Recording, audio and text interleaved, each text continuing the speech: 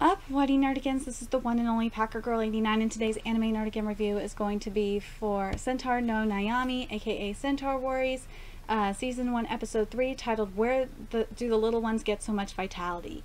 And this episode was really, really good. There was some skip parts that I didn't understand why they were skipped, but I will get to that in a second. So, first of all, I gotta apologize for this video being late. Just life got the best of me. I'm dealing with a bum foot. I have to go to urgent care today to go see what's wrong with it, but at least I'm getting the video done now. Anyway, so the first part of this episode starts at chapter 5, and we get to see Hime and Shiho, aka her little cousin, and oh my god, it was so freaking cute. But there were some parts that were skipped there, like for example, a part that I wish was adapted, because I would have really loved to see what the anime could do with it, is the story that Hime tells Shiho, which is this. Once upon a time there was a kingdom. It was a small kingdom made up of about 1,000 people, most of whom were farmers. While the king had no democracy, it was still a peaceful kingdom. But one day an evil wizard appeared. He kidnapped the princess and did a lot of bad things that were against the law. So the people of the kingdom came together and elected a hero to face off against the wizard. The people's hero was a man who ran his own cake shop. He used sweet smells to tame lions, goats, and owls. The hero used all his strength and wits to bring down the evil wizard. Then he ran to the princess, who had been put into a magical sleep. The rest of the story was there, but this part, this part of the story wasn't.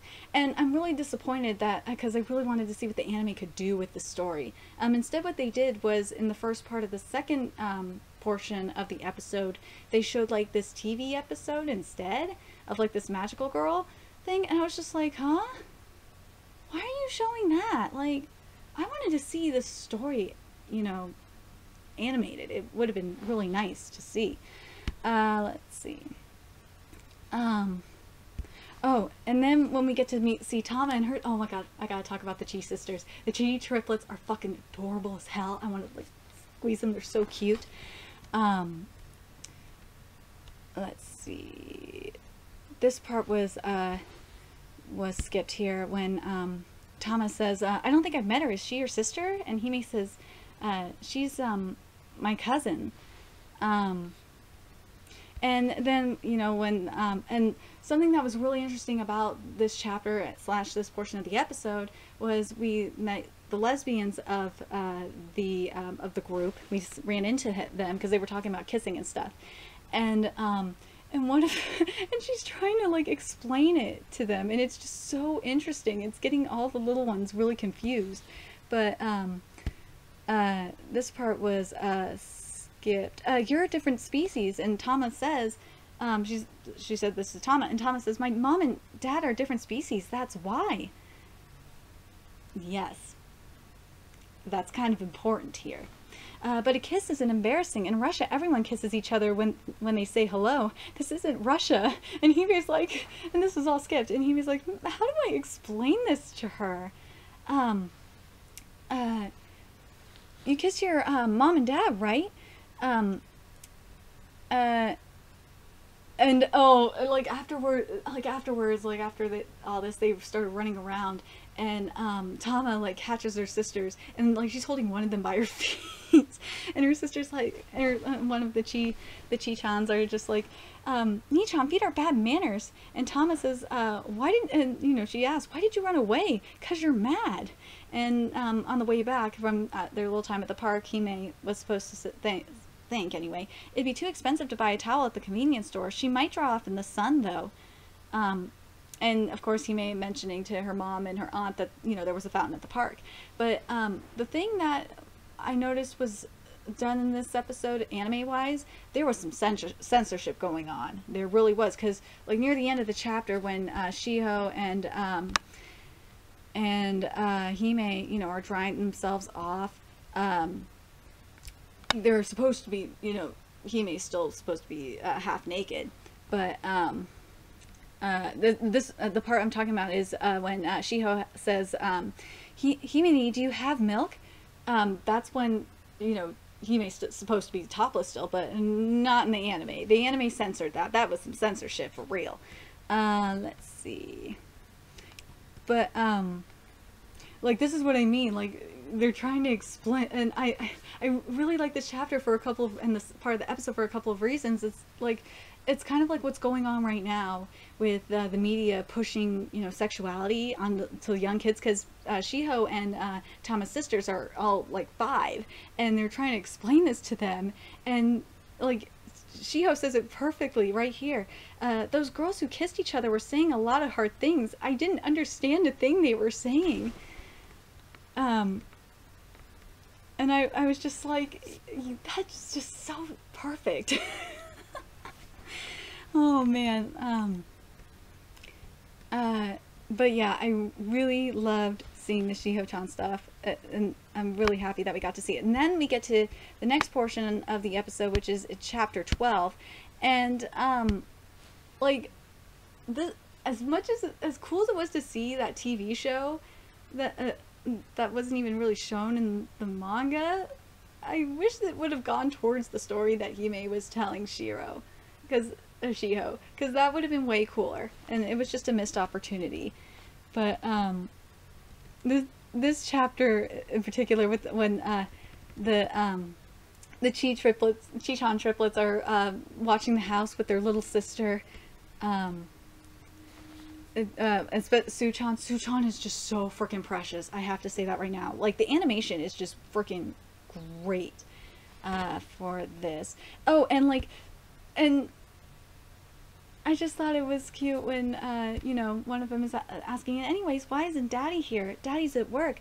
And they're like, I thought Daddy was working on, and this was all here, I'm just saying it. I thought Daddy was working on painting pictures, but he hasn't gotten anything done. He just leaves the house. This part was skipped, though. You know you're not supposed to go into Dad's office. And what Tama says, and I really love what she says, is painting pictures is the work of the heart. The work that makes us money is his real job. And they're just like, we don't understand what that means. And Tama says the rest of society doesn't understand that either, but that's the way it is.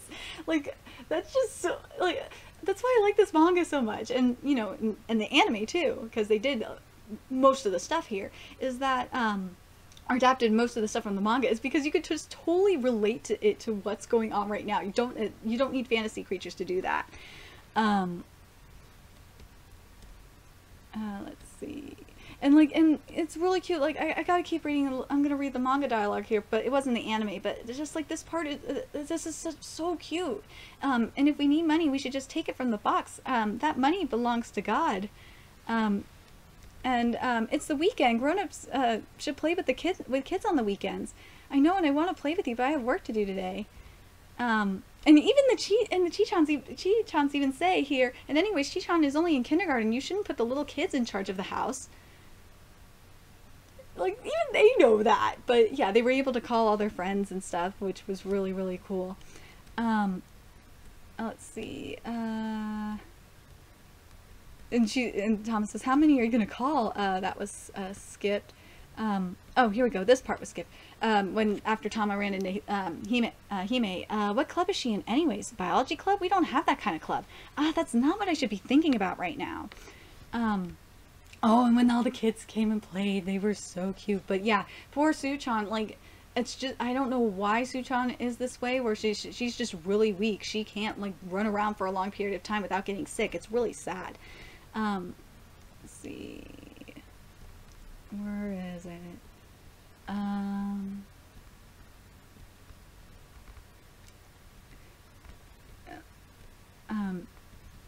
Here we go.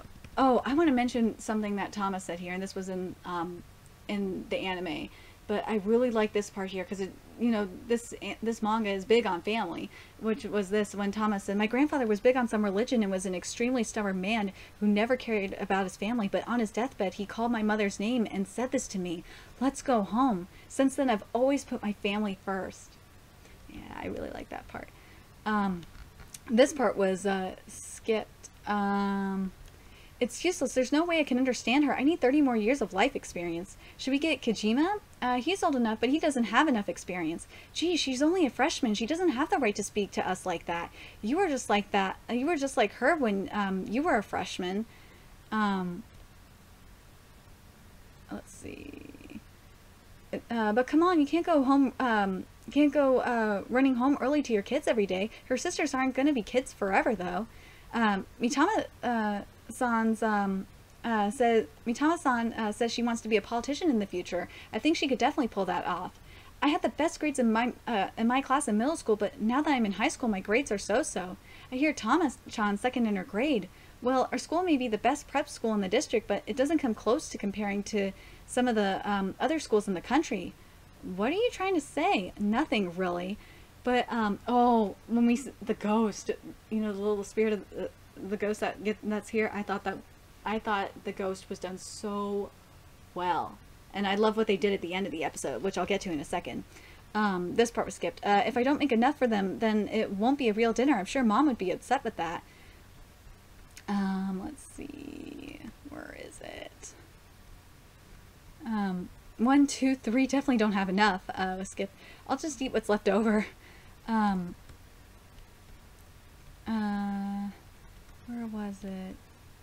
The Zashiki Warashi. The Zashiki Warashi, like, which is what we saw at the end of the episode, was really cool. I like that little added touch that they did with it. I thought that was nice. But overall, like, this episode, and I gotta say, this series is really, really good. And I got a feeling next week, I thought it was going to be this week that we were going to see the Antarcticans, but I think it's going to be this next episode we're going to see the Antarcticans. I'm hoping we get to see the Antarcticans, because I already have an idea in my head of how they're going to do it, because they're going to have, like, 2 chapters, obviously. One of them is going to be, you know, of course, starting, I think it's like chapter 6 or something like that, where they have it starts with Hime watching the horror movie about the Antarctican that's about to eat the Centaur. I think that's where we're going to start next week. That's my gut feeling, but I really hope so, because I can't wait to see the Antarcticans. I really can't wait. Anyway, let me know your thoughts in the comment section below. What did you think of this episode? What do you think of the deeper meaning behind it? I really, really love it. I love this manga. Like, there's more to it than, you know, than what we read or watch in this particular manga and anime. There's like a deeper meaning, and you could relate to it. That's why I really like this one. Anyway, let me know your thoughts in the comment section below, and remember to like, comment, share, and subscribe to Nerdigans Inc. If you love what I'm doing and want to contribute to the Nerdigans Inc. expansion, there's a few ways you can do that. You can donate to the Nerdigans Inc. PayPal, Patreon, or purchase something off the Nerdigans Inc. Amazon wishlist. All those links are in the description box below. Also, make sure you follow me on the Twits, aka Twitter. Follow my Twitch channel from me on PlayStation Network. All that's in the description box below as well. And until next time, Nerdigans, I'll be seeing you later. Bye!